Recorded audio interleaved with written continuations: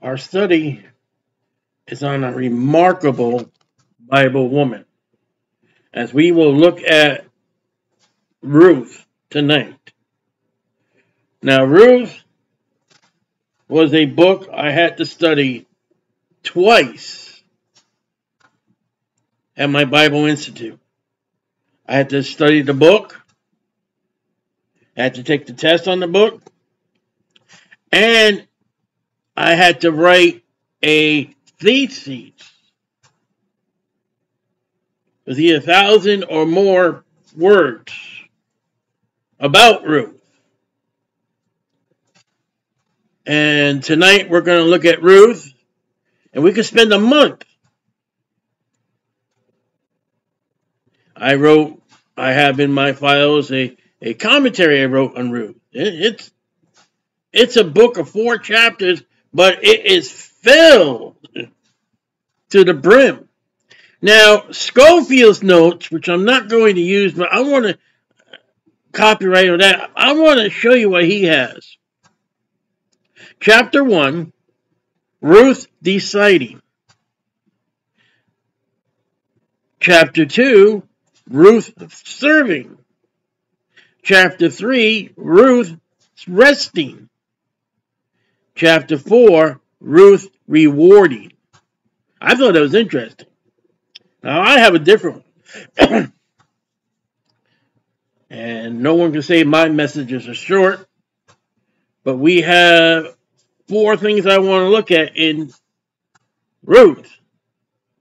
Now, I want to look at chapter 1, the steadfastness of Ruth. Verse 8. And Naomi said to her 2 daughters-in-law, go return each to her mother at house.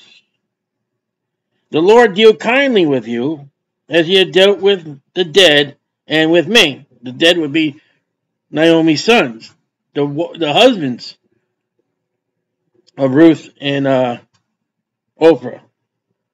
The Lord grant you that you may find rest.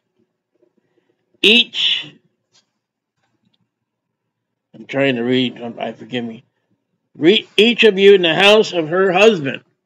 Go find another husband. She says remarry. And Oprah goes back. Verse 13.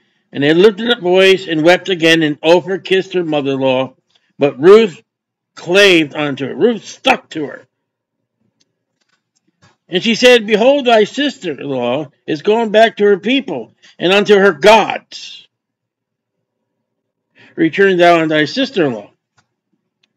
And Ruth said, entreat me not to leave thee, or to return from following after thee, for whither thou goest, I will go. Naomi, her mother-in-law, says, you're going back to Israel? I'll go back to Israel. Now, Moab is a group of people who have been cursed by God for their hatred and not helping Israel in the wilderness. And they've been considered ostracized. But it's funny because the law says the Moabite. It never said the Moabitess.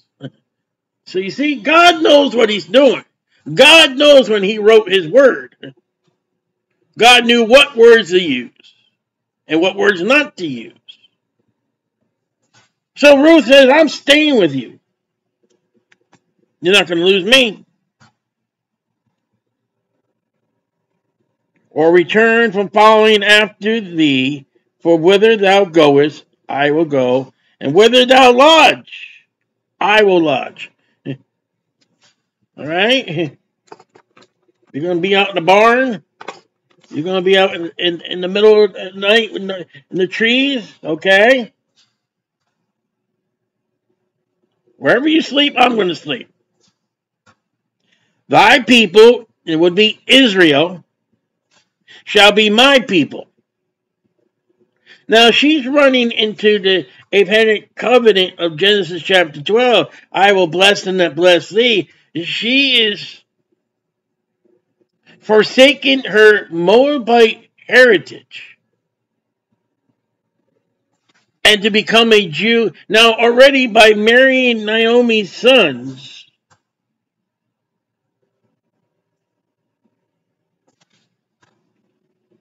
she's already now a half-breed Jew. She's a half-breed Jew by marriage. But her husband died. My God, now look at this. My God, excuse me, thy God, my God.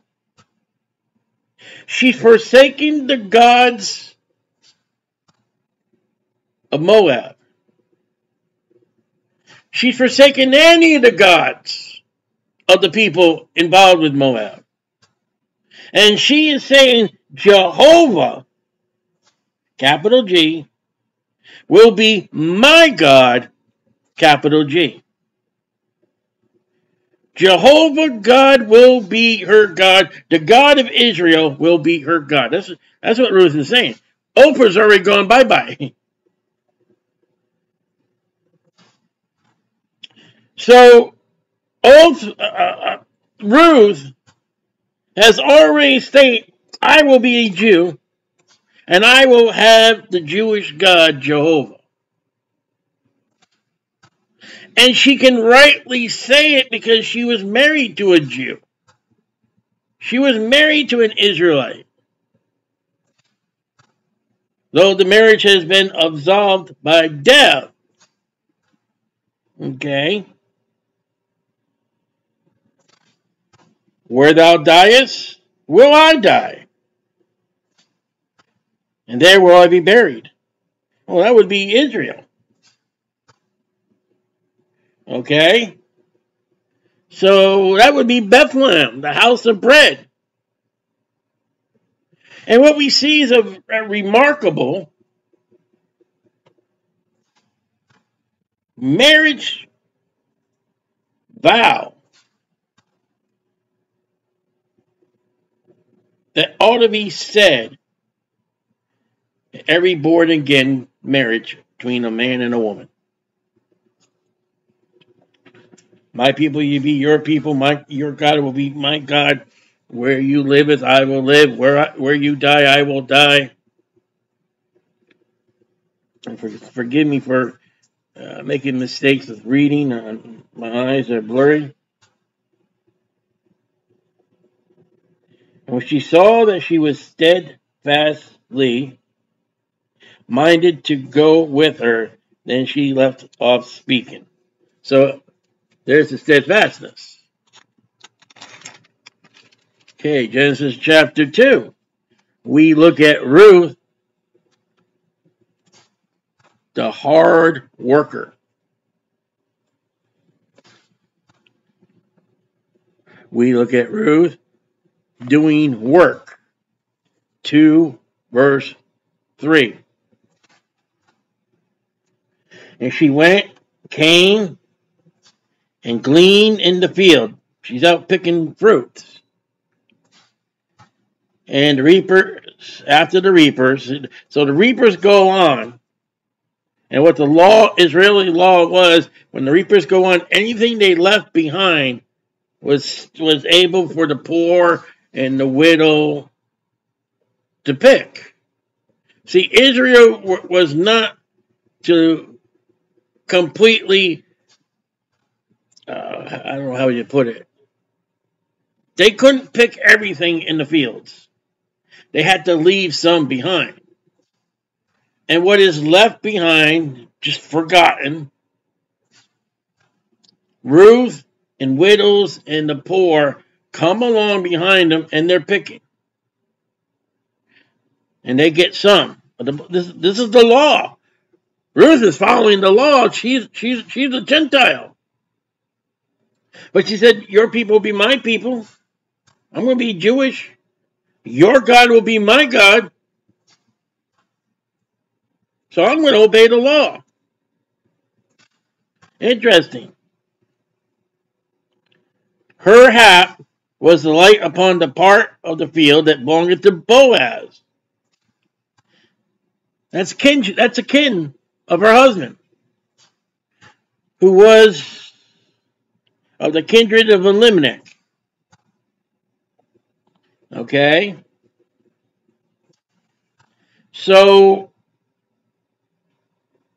by her standing with God and doing right, God has placed Ruth in the family of Elimelech.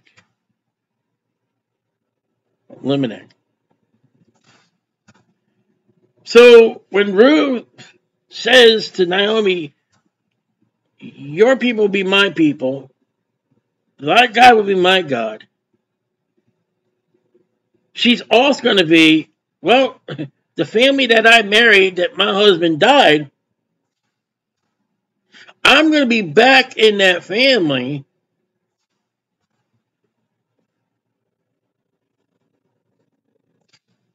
even though she has been a widow of her husband who died.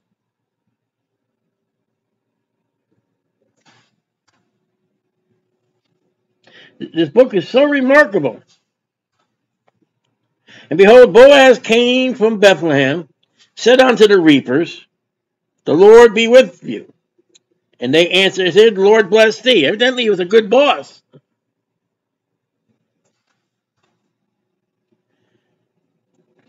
Then said Boaz unto the servant that was set over the reapers, the foreman, the boss, the white hat, whose damsel is this? Pointing to Ruth. Who is she? Something of Ruth has caught his attention. Probably a beauty that's in Ruth that Boaz recognized. Hey, he's a man. Ruth is a woman.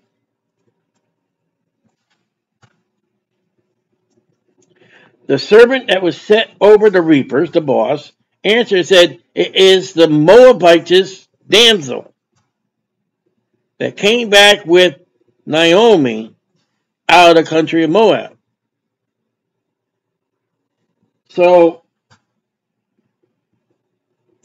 Ruth has already got a testimony. And it's a good one. She said, I pray you, let me glean and gather after the reapers among the sheaves. So she came. So she went to the people in charge of the field and she asked permission. She didn't ask for a government welfare program. She didn't go to a program and say, well, I'm a Moabite. Yeah, I got rights. You got to put me in that land. No. She walked up to the man in charge and said, sir, can I reap after your reapers? And the man said, okay. Again, it's the Lord working behind the life of Ruth and the life behind Boaz. God is working. Okay?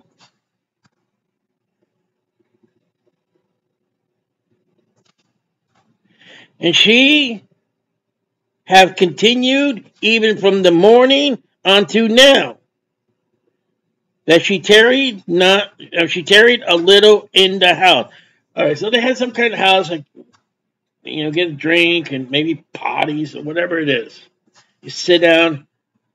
This woman, Ruth, the Moabitess, she's been working hard all day. And the only time she ever went to the house, wherever that house is used for, she wasn't there long. And she came back and got back to work. She wasn't on her cell phone. She wasn't gossiping. She was not where she was not supposed to be. She was doing what she ought to be doing and doing it right. And the boss was watching her. And then Boaz speaks to her. Verse 10. Then she fell on her face and bowed herself to the ground and said unto him, that be Boaz, why have I found grace in thy eyes, that thou shouldest take knowledge of me, seeing I am a stranger, Gentile, Moabite? She's humble. She ain't providing, give me rights. She's not rude. She's not crude.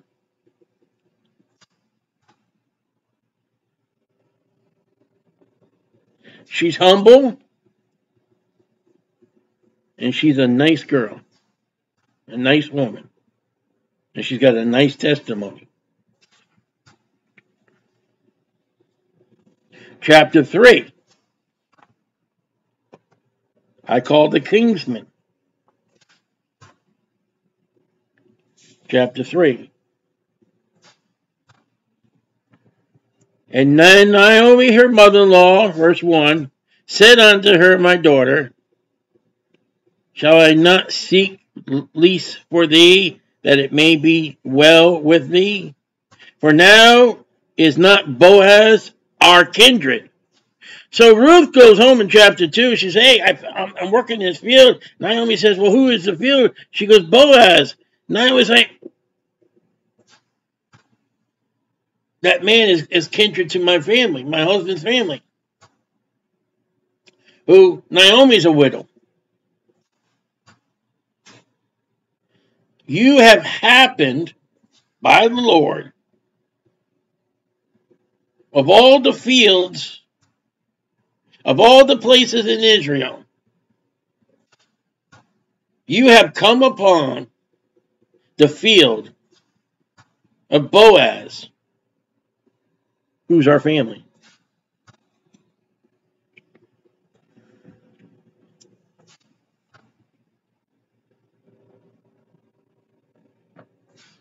That's God.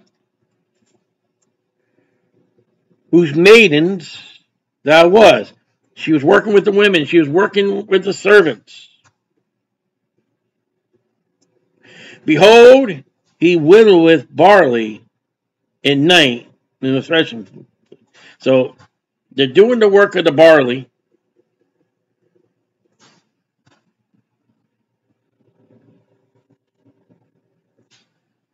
Now the barley harvest is not chapter 2. Oh, yes, excuse me. Yes, verse 34. So what has happened with the barley harvest is it's being stacked up. The barley harvest, chapter 2,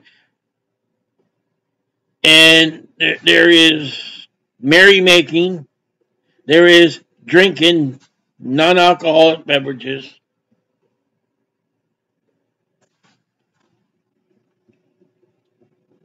Verse 3, wash thyself thereof, talking to Naomi, make yourself clean, anoint thee, put thy raiment upon thee, and get thee down to the floor, the threshing floor,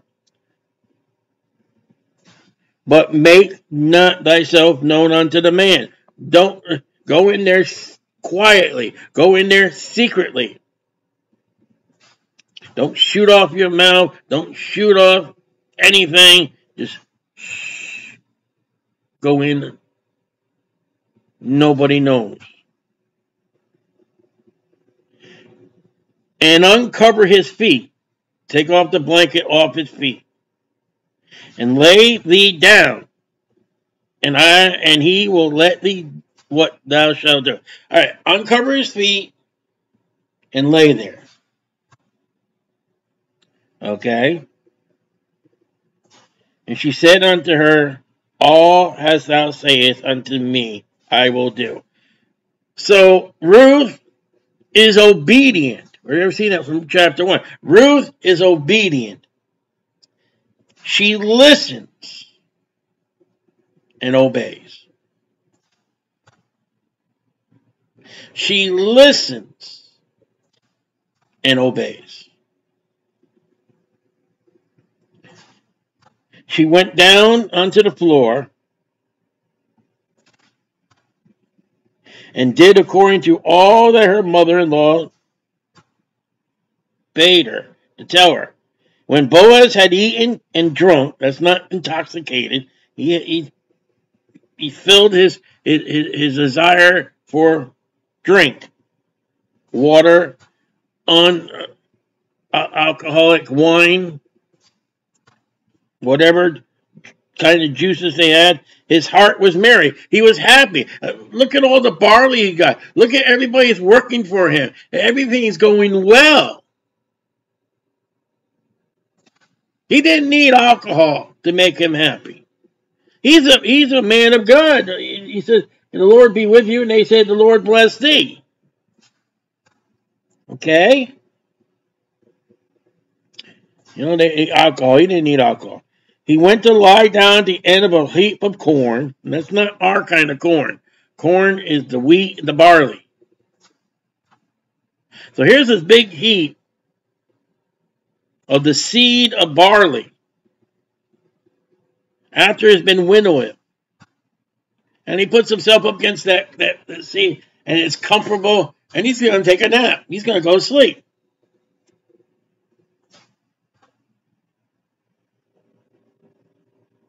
And Ruth came softly, uncovered his feet, and laid down. So there he is sleeping. She uncovers his feet, the robe that he's wearing, so his feet are bare. That's it. He's not naked. He's fully clothed, except now his feet. And it came to pass at midnight, and boy, you could take this whole book and everything about Jesus, but we're not talking about that tonight. That the man was afraid. Afraid of what?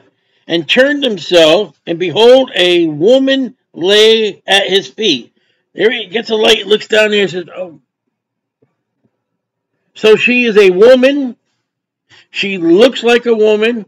She smells like a woman. And this man, Boaz, is like, "Oh, brother, what on earth is going on here?"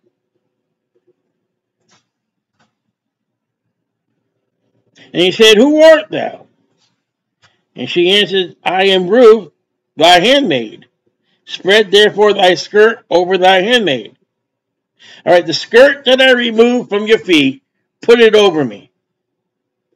For thou art nearest kinsman." Okay, what she's saying is, we are related. You are my kinsman.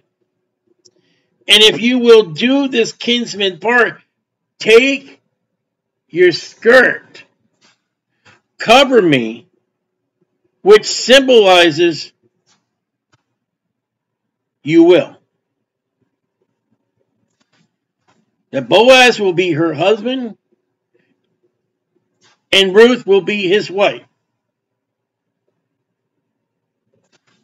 That's what that means. There's no sexual intentions. Listen, this is not America. This is Israel. This is the Middle East. So Boaz acknowledges, but he says there is a kinsman that is nearer than he. That he's going to go in chapter 4, he's going to go talk to him, and he's going to find out if this kinsman will do it. Okay, he'll take you, Ruth. If he, for any reason, cannot or will not take you, Ruth, I'll take you. Okay, closes chapter 3 and brings us into chapter 4.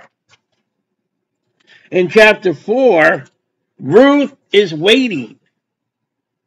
She's patiently waiting. Is this other man going to come and claim her?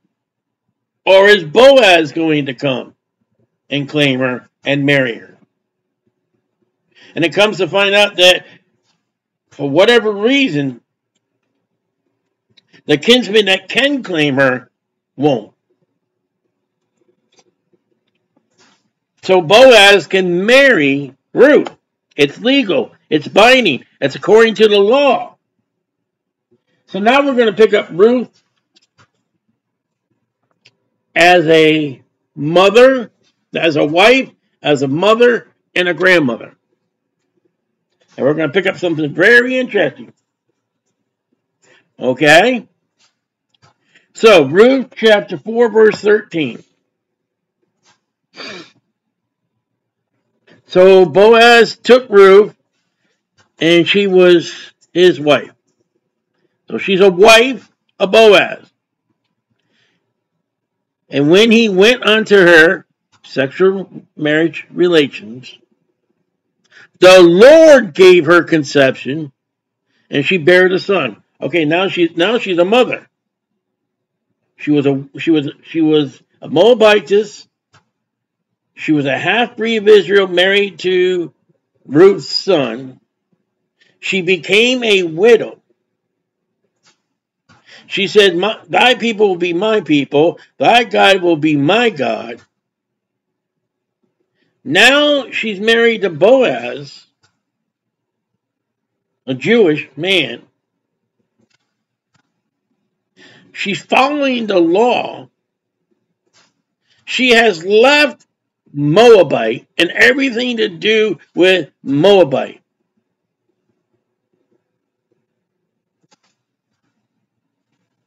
And she's taken to the Israeli ways and the law.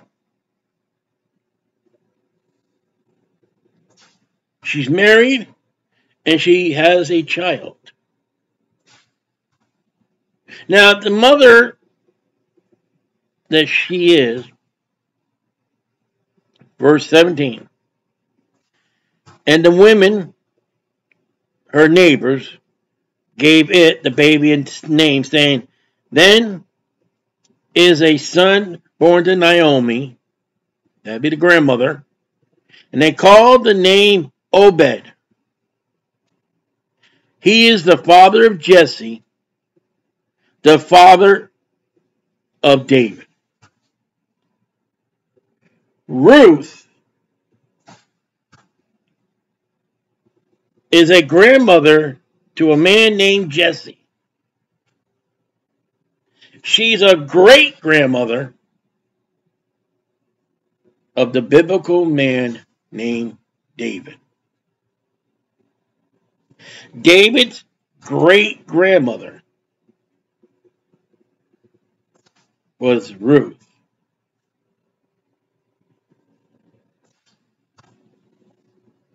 Now, Matthew chapter 1, Matthew chapter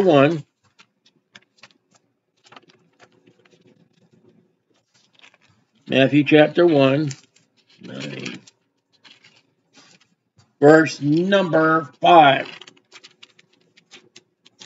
Okay.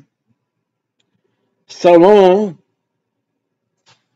begat Boaz of Rechab, and Boaz begat Ruth. Boaz begat Obed of Ruth, and Obed begat Jesse, and Jesse begat David the king. Ruth, verse 1, the book of the generations of Jesus Christ, the son of David, the son of Abraham, Jewish. Ruth is named in the genealogy of Jesus Christ. She's the grandmother, the great-grandmother, the great-great-great-great-great-great-great, I don't know how many great grandmothers of Jesus Christ. She is the grandmother of David. She's the grandmother, she's the great-grandmother of David, the king, She is the grandmother of Jesse. Not only is she in the line of Jesus Christ, she is mentioned in the line of Jesus Christ. Verse 5. Again, I apologize for saying the names and all that wrong and the words today. My eyes are blurry. To David the king. And in the eyes of God, David the king was the real king of Israel, a man after God's own heart. Saul was the people's choice. So whoever the people want in America, it's not God's choice. Nowhere does it say voting, you cast lots. So Luke 3, the Gospel of Luke, it's a remarkable woman. And we're just doing the tip of the iceberg for Ruth. We're not done all of Ruth. Listen, we have done Ruth in a Bible chapter study, and it was long. And if I get into every verse, Luke 31, Luke 1:31, which was the son of, now this in parts, verse 23. Jesus himself began to be about 30 years of age, being as was supposed the son of Joseph, which is the son of Heli. Okay, 31. So this is the genealogy. This is the genealogy.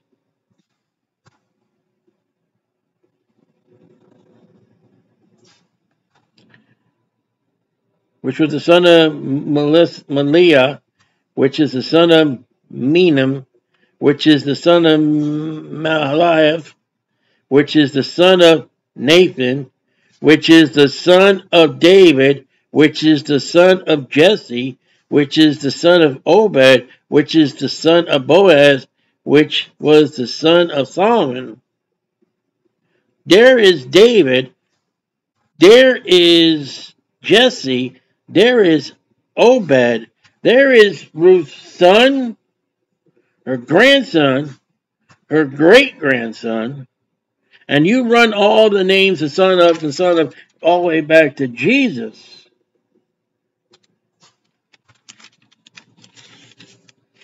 Jesus is a great-great-great-great-great-grandson of Ruth.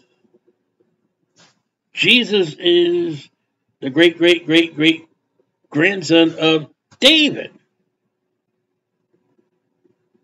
And this comes out of a 4-chapter book in the King James 1611 Bible, untampered, of a Moabite woman named Ruth. It's that simple. It's that wonderful. Praise the Lord.